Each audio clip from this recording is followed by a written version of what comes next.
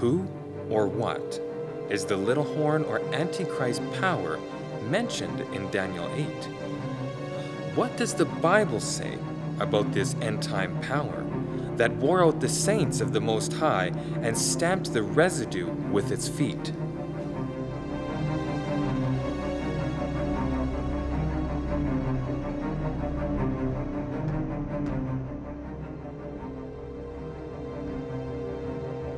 Who is the Antichrist? Was it Antiochus Epiphanus? Is it a tyrant from the Middle East? Prince Charles? The number of possible matches offered these days makes the issue confusing. What's certain is that he or it defies God, persecutes God's people, and controls a one-world government or new world order at the end of time. Would God really leave to speculation an issue as important as the identity of the Antichrist? No. In fact, the Bible describes the unique features of the Antichrist in such detail and with such clarity that there can be no mistaking it for any other entity. For brevity, this list is taken mostly from Daniel 7. More information can be found in 2 Thessalonians 2, 1 and 2 John, and Revelation 13. Daniel 7 expands on the statue dream of Nebuchadnezzar and depicts 4 beasts in the same order as the sections of the statue, beginning with the lion as Babylon, the bear as Medo-Persia, the leopard with wings as Greece, and ending with a terrible beast with 10 horns. Out of 3 of these 10 horns comes a little horn power, otherwise known as the Antichrist.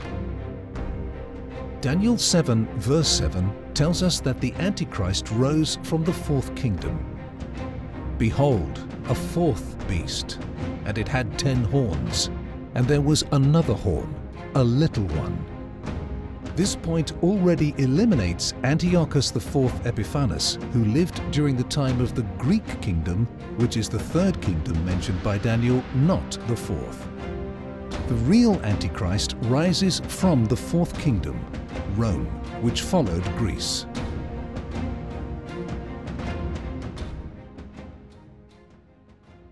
So Rome ruled from 168 BC to 476 AD. It will divide into 10. How many toes did the previous prophecy depict? 10 toes. There we have the 10 again. Divide into 10. Another will arise after them, and he will be different, and the system will remain how long? Until the Ancient of Days shall come. Whew, long time. So we're talking about a long, long time span. Rome ruled from 168 BC to 476 AD, and then it was divided up. So we have exactly the same sequence. We have the lion depicting the head of gold. Then we have the bear depicting the arms and the chest of silver. We have this 4-headed leopard representing the hips of bronze. And then we have the terrible beast representing the legs of iron. And the 10 toes, when it divides into 10, plus it will be different because of another that arises after them. So that's what we have so far. Daniel chapter 7, verse 19 and 23. Then I would know the truth of the 4th beast, which was diverse, different from all the others, exceeding dreadful, whose teeth were of iron and his nails of brass, bronze. So there was an element of bronze in this 4th beast. Bronze was a very important component. Now, in actual fact, the Greek Empire was basically just incorporated by Rome. Greek philosophy was the very basis of the Roman Empire. And in fact, when Rome split into the 2 legs, The one was the Byzantine Empire, and the other one, the Western Empire. And the empire was ruled from Constantinople, and that is where Greek philosophy abounded. Greek philosophy was the philosophy of the time. So there's this element of brass, of bronze claws scratched. And we'll find these nails also, interestingly, elsewhere later on, which devoured, broke in pieces, and stamped the residue with its feet. So he wanted to know about this terrible fourth beast. The fourth beast, we are told in verse 23, shall be a fourth kingdom upon the earth, which shall be different from all the kingdoms, and shall devour how much of the earth? The whole earth, and shall tread it down and break it in pieces. The Antichrist doesn't appear until the Roman Empire split into 10 kingdoms. When that happened, Daniel said the Antichrist power came up among them. The Roman Empire fell in 476 AD and broke into 10 nations. This makes Antichrist a European power, eliminating contenders from Arabia or elsewhere. This is what the Bible says. There would be these kingdoms, and 10 horns would arise, 10 kingdoms. 10 kingdoms represent the 10 toes. 476 until the second coming of Christ. These powers would somehow continue, and the little one after him that would arise later, he would be the different element, and he would rule until the Ancient of Days came along. Daniel 2 verse 44, remember, talking about the 10 toes, which are the equivalent of the 10 horns, says, "And in the days of these kings shall the God of heaven set up a kingdom which shall never be destroyed, and the kingdom shall not be left to other people, but it shall break in pieces and consume all these kingdoms, and it shall stand forever." Now, Daniel was wondering about this. And in verse 8 it says, "I was considering the horns."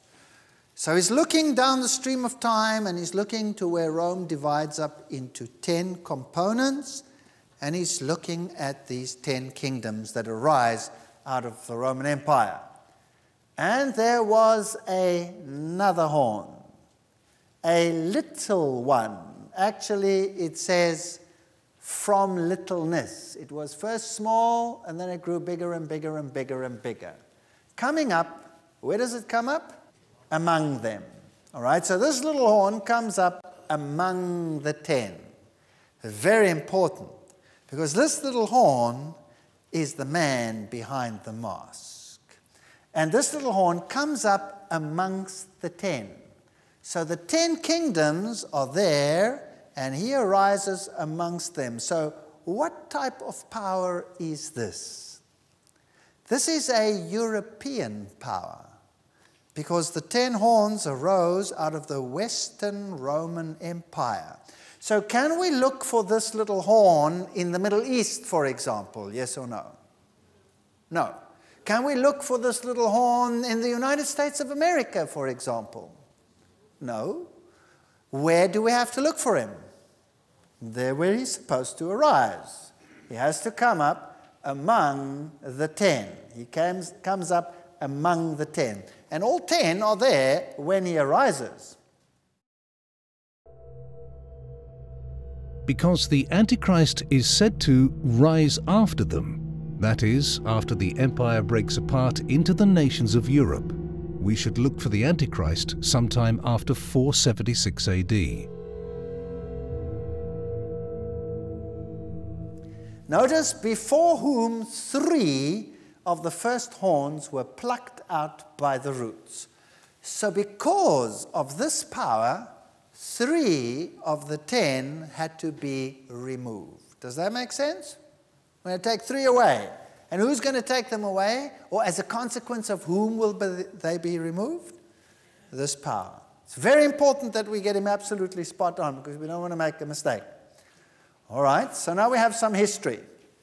He arises out of the division of the Roman Empire. Once it is divided into 10, then only does he make his appearance. 3 of them are bothersome to him. They are eliminated under his influence. And then he rises up like a mushroom and sets man above the divine. That's what it says. And the 10 horns out of this kingdom are 10 kings that shall arise, and another, there he is, shall rise after them. Question, does he arise out of the remnant of the Roman Empire or out of the remnant of the Greek Empire? Roman Empire. Roman Empire. Don't forget that. The stone also struck the feet. It struck which empire? The Greek or the Roman Empire? The Roman Empire. So already, if you know this, you should be able to solve half of the problem of false prophecy out there in the world that says that the Antichrist will arise or arose in the past in the time of Greece. No, no, no. The Bible does not say that. The Bible says he arises once Rome is divided into its components. That's what the Bible says. Daniel 8 tells us that the Antichrist rises in conjunction with the destruction of 3 nations, before whom there were 3 of the first horns plucked up by the roots.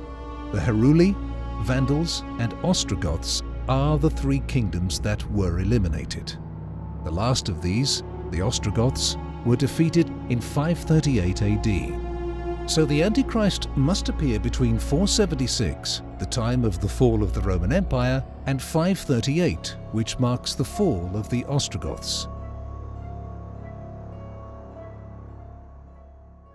And he is the one that's responsible for removing 3 whole kingdoms.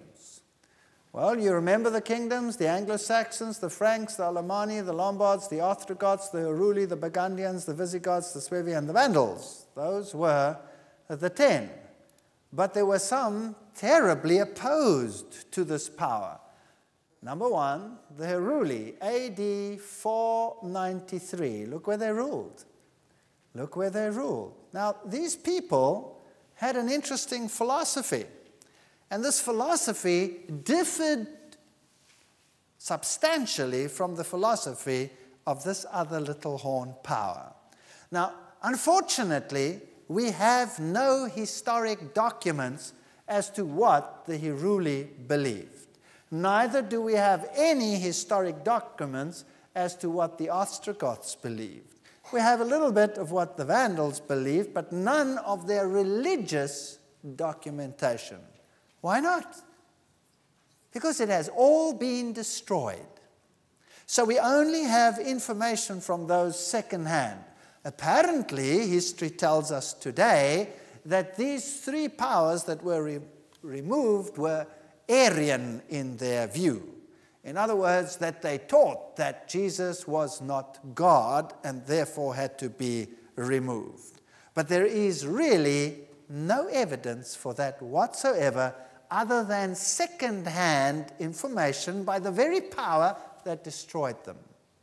So they were destroyed 493 AD. Now, if this creature, this 4th one, this new power arose amongst them, then he must have arisen already before 493. The next one to go were the Vandals, AD 534. They plagued the Roman Empire, and they subjected large parts of the religious culture of the Byzantine and Roman world. They subjected it ferociously. And so eventually the Vandals were also destroyed by the armies of the Eastern Empire. And then came the Ostrogoths. They were the last ones. The Ostrogoths ruled until 538 AD, and they occupied first this area and later occupied and controlled the whole of the ancient Roman capital and surrounding areas.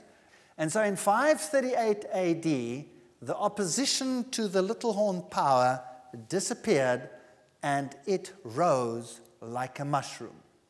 So the Alemanni, the remnant of the 10, the Germans today, the Burgundians, the Swiss, the Franks, the French, the Lombards, the Italians, the Saxons, the English, the Suevi, the Portuguese, the Visigoths, the Spanish, and the Heruli, the Vandals, and the Ostrogoths are eliminated, totally destroyed.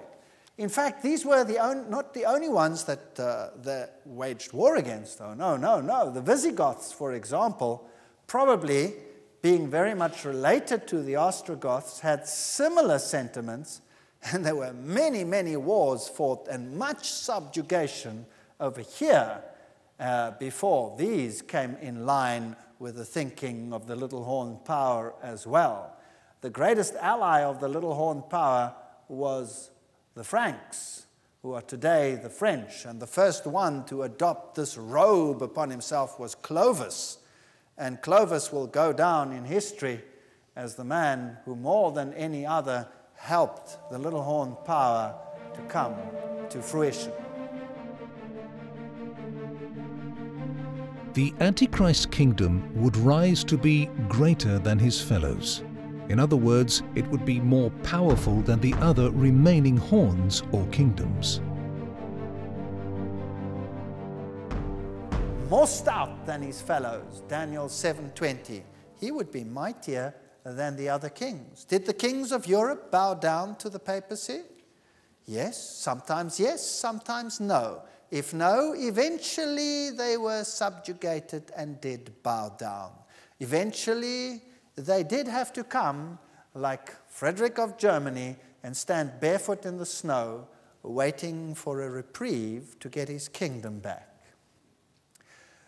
The Most Holy Councils, Volume 13, Rome says, we define that the Holy Apostolic See and the Roman Pontiff holds the primacy over how much of the world? The whole world. That's interesting. The Vicar of the Incarnate Son of God, anointed high priest and supreme temporal ruler, the Pope, sat in his tribunal impartially to judge between nation and nation, people and prince, sovereign and subject. Henry Connell Manning, temporal power of the Vicar of Jesus Christ. So did they say that they were in control of all the other kingdoms? Yes or no? Yes, they claim so themselves. Keys of this blood, Pope John Paul II versus Russia and the West for control of the New World Order. Malachi Martin, pontifical professor at the Gregorian University in Rome itself. He's saying it, not me. The Antichrist kingdom would also be different from all other kingdoms. But how would it be different? Verse 25 tells us, he shall speak words against the Most High. While other nations concern themselves with secular issues, this power involves itself with religion. It was a religio-political power, combining church and state.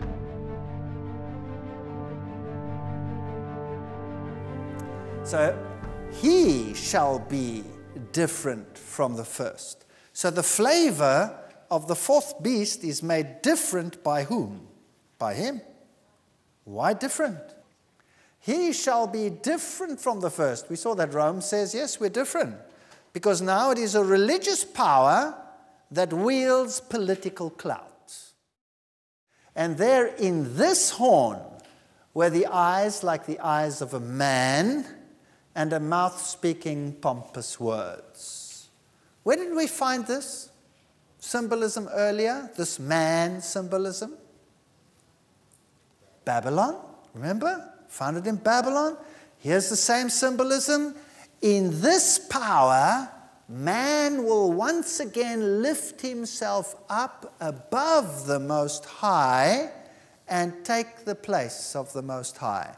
This is another Bab-el, another portal to heaven. Man exalting himself above the divine with pompous words. He's speaking against God. The little horn has the eyes of a man.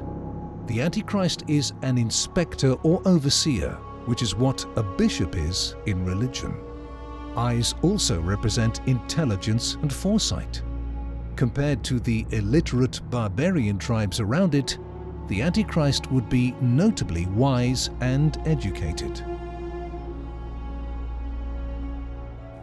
It has eyes like a man, and it spoke great words against the Most High. Here's a system that sets itself up above God and will speak against the Most High. Let's first look at the biblical definition of blasphemy and see whether Rome qualifies. Well, we find it in John chapter 10, verse 30 and 33. I and the Father are one, says Jesus. Jesus says he's God. The Jews answered him, saying, we do not stone you for a good work, but for blasphemy, and because you, being a man, make yourself God. So the one definition in the Bible of blasphemy is if someone says that he is God. Well, there are many blasphemers in the world today, but that's the one definition. The other definition we find in Luke, where it says, and seeing their faith, he said to the man, your sins are forgiven you. And the scribes and the Pharisees began to reason, saying, who is this who speaks blasphemy? Who can forgive sins except God alone? So there are two biblical definitions of blasphemy. The one is if you say that you are God, and the other one is if you say that you can forgive sins. Well, what does the Rome say? Here's the Catholic Encyclopedia, volume 12, article on the Pope. It says, this judicial authority will even include the power to pardon sin. So Rome says it can forgive sins. The Catholic priest, page 78, says, seek where you will through heaven and earth, and you will find one created being who can forgive the sinner, who can free him from the chains of hell. That extraordinary being is the priest, the Roman Catholic priest. Interesting. Thou art a priest forever, says the ordaining bishop. He is no longer a man, a sinful child of Adam, but an alter Christos, another Christ. That's interesting. Another Christ in the place of Jesus Christ, in the place of, in Greek is Antichrist, Antichrist, in the place of. Forever a priest of the Most High with power over the Almighty. Now that's heavy, to say that you have more power than God. The Pope is not only the representative of Jesus Christ, but he is Jesus Christ himself, hidden under the veil of flesh, the Catholic National, July 1895. So Rome has always claimed that she is in the position of God. God himself is obliged to abide by the judgment of his priests and either not to pardon or to pardon, according as they, the priests, refuse or give absolution. The sentence of the priest precedes, and God subscribes to it. Dignities and Duties of the Priest, volume 12, page 27. Wow. So the Catholic Church says who is saved and who is lost, and God hasn't got a hope. He has to abide by their judgment. And if they say no, God can't say yes. So who's mightier, they or God? They are. Is this blasphemy, yes or no? This is blasphemy of the highest order.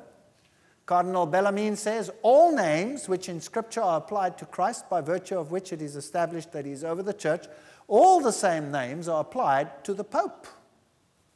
That means he assumes the place of God. So he qualifies on that count. Given in Rome from our palace, the 10th of February, 1817, the 15th jurisdiction of the Most Holy Pontiff and Father in Christ, and our Lord, our God, the Pope Leo XII. So the Pope had himself crowned as God. We hold upon this earth the place of God Almighty, the great ecclesiastical letters of Pope Leo. Did you know that when the papacy today writes an encyclical, it always signs the encyclical, Pope John Paul II, in other words, does this, given by us, capital letter, in our, capital letter, pontificate. Interesting. Because God says, let us make man in our image, capitals. So the papacy takes the prerogative, and to this day, by their writing, they claim to have and be the power of God. So Rome qualifies. The Most High Council. We define that the Holy Apostolic See and the Roman Pontiff hold the primacy over the whole world. Now, this power would eventually take control of the whole world. Thomas Aquinas wrote, secular power, this is the great Catholic philosopher that is quoted by John Paul II more than any other philosopher of the Roman Catholic Church. He writes, secular power is subject to the spiritual power, as the body is subject to the soul. And therefore it is not a usurpation of authority if the spiritual prelate interfere in temporal things concerning those matters in which the secular power is subject to him. So everybody is subject to Rome. The Council of Trent declared all temporal power is his. The dominion, the jurisdiction, and the government of the whole earth is his by divine right. All rulers of the earth are his subject and must submit to him. This characteristic, he shall speak great words against the Most High, shows that this little horn power is exceedingly bold and arrogant in that he even challenges God in heaven. Revelation 13 verse 5 adds the detail that he speaks great words and blasphemies. According to the Bible, blasphemy is when a man claims he can forgive sins or when a man claims to be God. The Antichrist claims both, that he can forgive sins and that he claims to be God.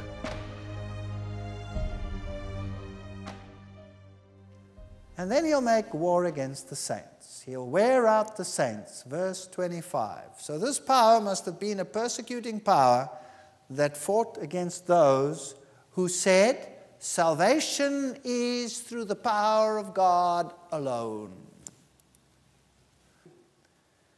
Did she wear out the saints? It was given him to make war with the saints and to overcome them. Well, again, Thomas Aquinas said that convicted heretics should be put to death just as surely as other criminals. The Catholic Church is a respecter of conscience and of liberty. Nevertheless, when confronted with heresy, she has recourse to force, to corporal punishment, to torture. She lit in Italy the funeral piles of the Inquisition. Catholic professor Alfred Budrat, The Catholic Church, Renaissance Protestantism. Yes, she admits it. Here is the Chiesa del Gesù, which is the seat of the Jesuits. Here is the Jesuit oath that is made, which basically says that they can get rid of any heretical king in the entire world, any commonwealth of governments that does not want to subject itself to the papacy, and anybody who does not submit to the authority of the Roman Pontiff can be safely destroyed. So the church ruled as the woman ruling over kings. That is how she depicted herself throughout history. The Inquisition, well, the Inquisition tells us that she wore out the saints. What is the definition of heresy? Greek, heresis, choice, deciding for oneself what one shall believe and practice. That's heresy. So who must decide for you? Rome must decide for you what you must believe. And if you do not fall in line with this, well, then you must be eliminated, you must be eradicated. And they killed literally millions and millions of people. There's the famous Huguenot monument in Africa where the French Huguenots escaped, and after the great massacre where the Huguenots were massacred, Bartholomew Massacre, and they depicted themselves as a woman in a church escaping with a Bible in her hand and the chains of Rome torn loose. Well, I have news for you. This woman is once again chained. And every other woman on the planet, talking of churches, is once again chained. Perhaps the most well-known feature of the Antichrist is that he wars against God's people. Daniel 7 verse 21 tells us, "The same horn made war with the saints." The Antichrist is a persecuting power.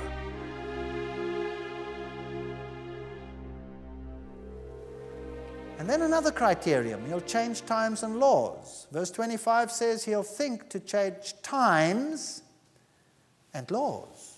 That's fascinating. Now, which times and which laws do you think God would be concerned about? Would God be concerned about silly little human laws? No. It must be modification of divine law, and the times must be changing the times which God had set. For example, God set the time, and it shall be evening, and it shall be morning the first day, and it shall be evening, and it shall be morning the second day. From evening to evening went the day. That's the first time. Then there were feasts and festivals and times that were set. Would this power change all of that? Does the Pope claim that he changed God's law? Absolutely. Decretal, de translat, episcop. The Pope has power to change times, to abrogate laws, and to dispense with all things, even the precepts of Christ. That's arrogance of the highest order. So they say that they can change these things. Did the papacy change the times? Certainly did. What calendar are we keeping in the world today? Who knows? We're keeping the Gregorian calendar. Who was Gregory? He was a pope. And were the times changed? Yes. On the authority of whom? Of the Jesuit astronomers. What did they change? They changed Easter. They brought the Easter feasts to bring them in line with the feast of Ishtar. They even called it that, Easter, Ishtar, Easter feast. And so, whereas the Pasch was celebrated according to the new moon, and the Passover could take place on any day of the week, depending on when the new moon was sighted, so the papacy changed it and followed the symbolism of the Sadducees, who were trained in Alexandria in occult teaching, and moved it in line with the feast of Ishtar. And now Easter falls only on a Sunday and never coincides with the Passover. It is possible with the calendar that they have that at some stage in history it can actually coincide with the Passover. And what does the papacy then decree? If there happens to be a lining up of the Passover with the feast of Ishtar, then the papacy shifts Easter 1 week, so that it'll still fall on the Sunday. So she changed the times and the feasts, definitely. Also, since these times, we are celebrating the day from midnight to midnight and not from sunset to sunset. And then did she abrogate the laws and dispense with the things and the precepts of Christ? The Pope can modify divine law, prompta bibliotheca. Who gives you the right, Mr. Pope, to change the law of God? The Ten Commandments, as originally given by God on the first tablet, you shall have no other gods before me. Then there is this big commandment that you shall not bow down to idols. And then you may not take the name of the Lord your vain. The Sabbath commandment is very prominent. And then you have the commandments dictating the relationship between man and man. Honor your father and your mother, shalt not kill, adultery, theft, thou shalt not bring false witness, and covetousness. Those are the commandments as they are in the Bible. If you take the Catholic Catechism, you'll see that the second commandment has been removed. You shall not have other gods. You shall be able to change laws, of course, he says. I am the Lord of God, you shall have no strange gods before me. Thou shalt not take the name of the Lord thy God in vain. So the second commandment is gone. This one has moved one up. Remember to keep holy the Sabbath day. But what have they done to that? We'll see about that in a moment. And so they only have 9 commandments, and to get 10, they take the commandment on coveting and split it into 2. Thou shalt not covet thy neighbor's wife, and thou shalt not covet thy neighbor's goods. Very fascinating. Remember that this one over here says, thou shalt not covet thy neighbor's house, thou shalt not covet thy neighbor's wife. So they turn it round. Isn't that fascinating? They even have the gall to turn it round, as if they had the right to do that. The Catholic Encyclopedia says, the Church, after changing the day of rest from the Jewish Sabbath, Or the seventh day of the week to the first made the third commandment refer to Sunday, because the second one was gone now, as the day to be kept holy as the Lord's Day, Catholic Encyclopedia. So they changed the times. Even the day of worship, which was the seventh day, was shifted to the first day of the week. Matthew 5:17 says, "Think not that I came to destroy the law and the prophets. I came not to destroy, but to fulfill, to live them out." Here's the Convert's Catechism of the Catholic Doctrine, page 50, and it says, question, which is the Sabbath day? Answer, Saturday is the Sabbath day. Catholic Church is well aware of it, they know it. Question, why do we observe Sunday instead of Saturday? Answer, we observe Sunday instead of Saturday because the Catholic Church in the Council of Laodicea transferred the solemnity from the Saturday to the Sunday. So did she change times and laws? Yes or no? Yes, she did. Daniel 7 verse 25 says, the Antichrist power will think to change times and laws. Part of the Antichrist's great words against God and persecution against his people has to do with thinking he can change times and laws. The laws here referred to are God's laws, the 10 Commandments. The Sabbath command is the only one that deals with time. So, in a very particular sense, this power attempts to change the 4th commandment. Interestingly, another place where changing times is mentioned is in Daniel 2. There, Nebuchadnezzar acknowledges God as the sovereign ruler of history who removeth kings and setteth up kings. Applied in this sense, then, to think to change times and laws means that the Antichrist attempts to usurp God's place in shaping history through political maneuverings such as removing and setting up kings.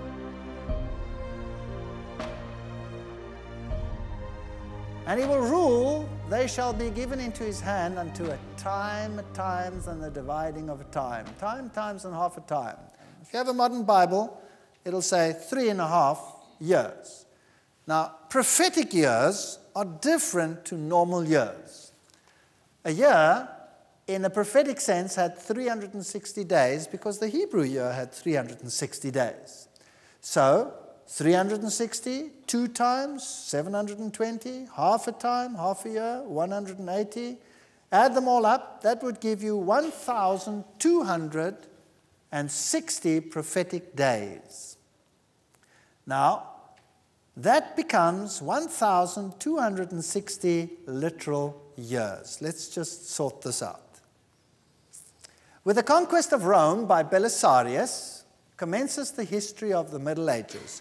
So when Rome was conquered and the Ostrogoths were removed, the history of the Middle Ages started. Philip Shape says, Vigilus ascended the papal chair 538 AD under the military protection of Belisarius. So when did the little horn power assume its authority? The answer is 538 AD, because the last of the little horns, or of the horn powers that kept him back were the Ostrogoths. They were removed in 538 AD, and Vigilus ascends the papal chair. So the dominance of Rome begins. Another shall arise after them, the 10 kingdoms, established AD 476. After them, AD 538, papal rule commences. According to a decree which was issued by Justinian, Emperor of Rome, who said that the Pope will be the corrector of heretics and the ruler of all the churches. Now, 538, if you add 1,260, you come to 1,798, 1798. What happened in 1798? Berthier entered Rome on the 10th of February, 1798, and proclaimed a republic. Half of Europe thought Napoleon's veto would be obeyed and that with the Pope, the papacy was dead. So exactly according to prophetic time, and the Bible tells us to take a day for a year, exactly according to that time, when the clock struck, 1798, the temporal power of the papacy was halted for a while. So 1,260-year time prophecy. 476 AD, the 10 kingdoms are established. 538 AD, the bishop officially recognized as the ruler of all the churches. 1,260 years of time prophecy brings us to 1798, fulfilled. His domain and dominion ended. The Antichrist exercises power over the saints of the Most High, and they shall be given into his hand for a period of a time and times and the dividing of time. A time is a year, times is 2 years, and the dividing of time is half a year. According to the day-year principle, persecution of the saints is limited to 3.5 prophetic years, or 1,260 years.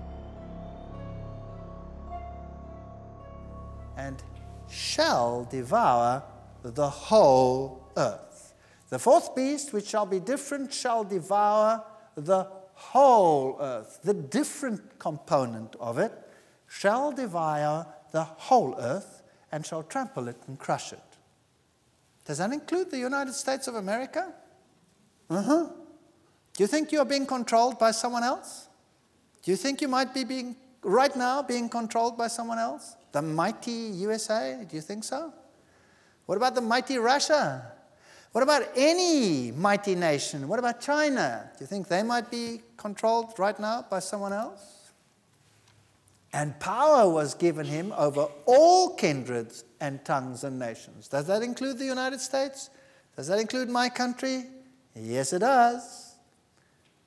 Ronald Reagan and the papacy made a holy alliance.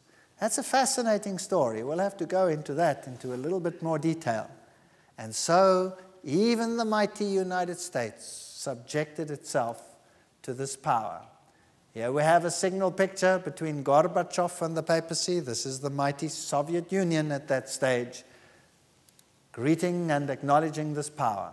It is a big idea, a new world order where diverse nations are drawn together in a common cause. Only the United States has both the moral standing and the means to back it up. At the Second Vatican Council, this was in 1962, document, it states, "It is our duty, therefore, to strain every muscle in working for the time when all war will be completely outlawed by international consent." This is the Second Vatican Council. This goal undoubtedly requires the establishment of a universal public authority acknowledged as such by all and endowed with the power to safeguard on behalf of all security, regard for justice, and respect for rights.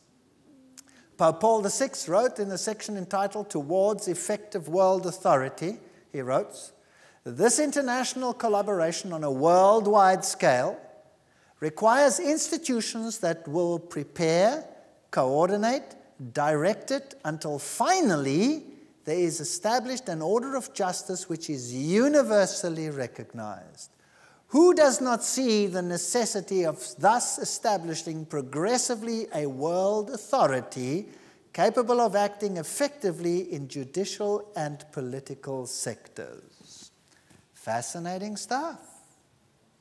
And who was crowned ruler of the whole world? This man himself. Fascinating. What did George W. Bush say about this power? The best way to honor Pope John Paul II, truly one of the great men, is to take his teachings seriously, is to listen to his words and put his words and teachings into action here in America. This is a challenge we must accept. So who is subject to who here? Who is subject to who? In 1991, the Pope called for a new world order. Well, what was his New Year's speech about this year? He had only one message. And he said, it's time to establish the world authority right now. That was his request. He visited the United Nations. He spoke on behalf of all the religions in the entire world. Now, please note that that includes Buddhism and Hinduism and Shintoism and Zoroastrianism and Protestantism and Catholicism and the whole shooting match. Is there an agenda? The Antichrist power is universal in that we're told he shall devour the whole earth. Revelation 13 verse 3 adds that all the world would be captivated by it.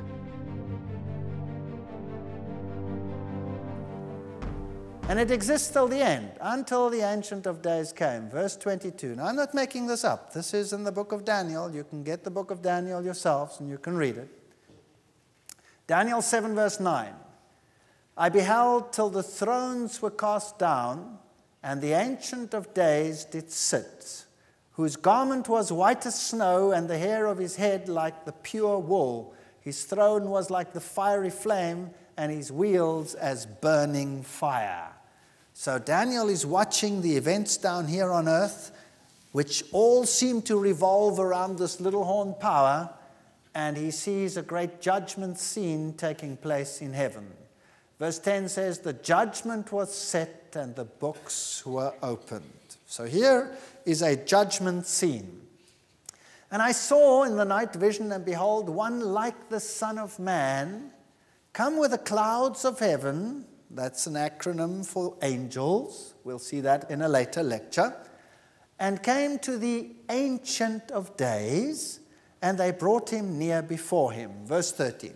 So this is not the coming of Christ to this earth. This is a scene that takes place in heaven as the little horn power sets up his domain here on this earth, so the judgment is ready to sit in the heavenly realm. It is also a long-lasting power because Daniel says his war with the saints would go on until the Ancient of Days came. This feature rules out any individual, but points to a system that's been increasing in power since the 5th century AD.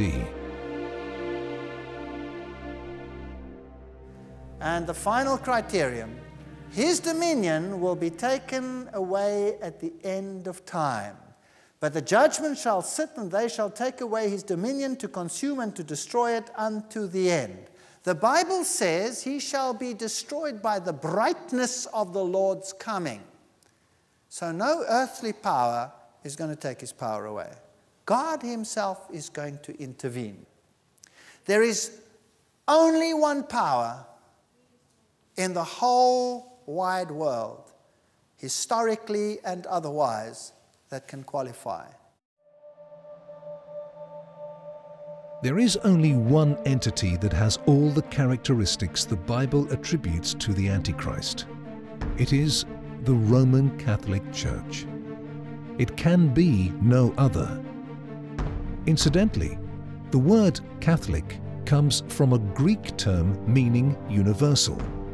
And while Antichrist can mean one who is against Christ or opposed to him, the Greek prefix anti also means before, as in antipasto, food served before the main course. But anti also means instead of or in the place of. The Antichrist, then, is a power that is against Christ while standing in the place of Christ. The Latin equivalent of one who stands in the place of Christ is Vicar of Christ, which is a title of the Pope. Find out how the papacy came to power and the circumstances surrounding its rise to power. The principles of liberty of conscience were at stake. Freedom of speech and freedom to hold your own personal views were all at stake. Learn more in Conviction Episode 1 and be part of the exclusive premiere only on adtv.watch on August 12th.